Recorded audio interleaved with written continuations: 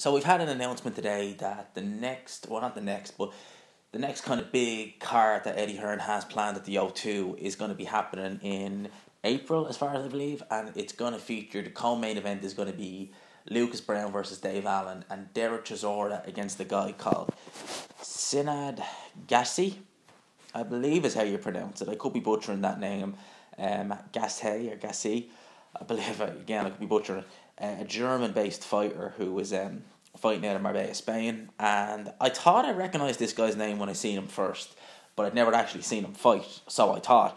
It actually turns out he fought Carlos Takam. He was the guy who was knocked out in 7 rounds by Takam on the Chisora White rematch undercard. That was back in December, and his previous other loss was against a heavyweight contender, or prospect, you want to call him, Tom Schwartz. That was a disqualification loss, and that was in 2018 as well, actually, April 2018.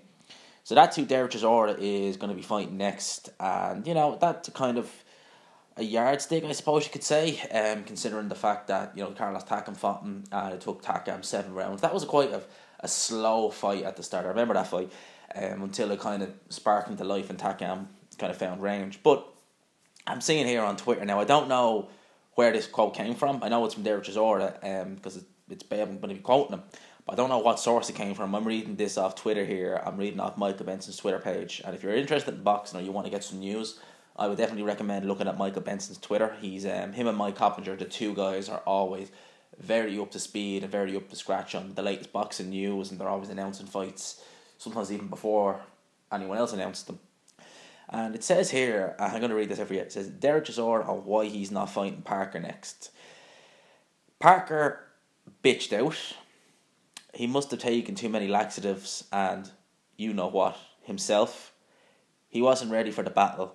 He reckons he needed more time. So those are the words of Dereck Chisora.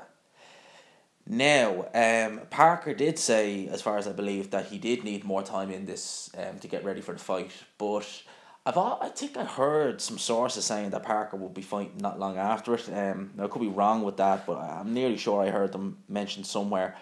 So, you know, that's Dereck Chisora on his thoughts with Joseph Parker.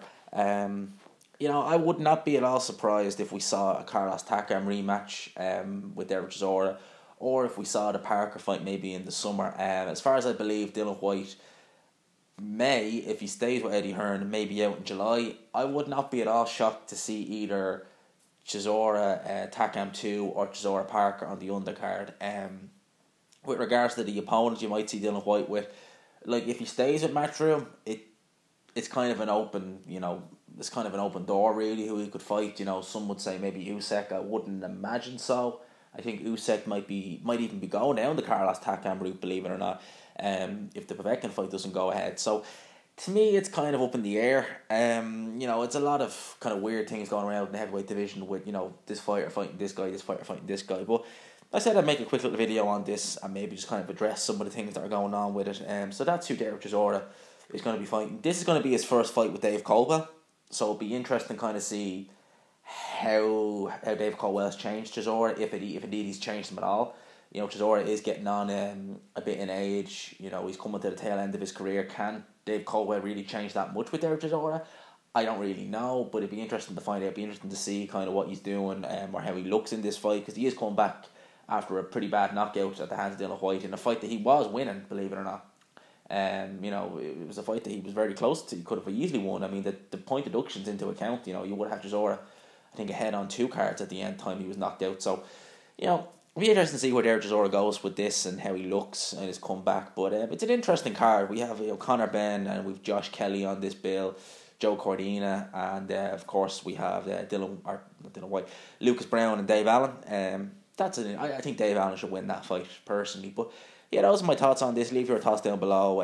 Who would you like to see Dereck Chisora in with next? Do you think Dave Allen versus Lucas Browne will be a good fight? I think it will. I think Dave Allen should win that fight, realistically speaking. So leave your thoughts down below. Please like, share, subscribe, all that good stuff. And as always, I will talk to you after.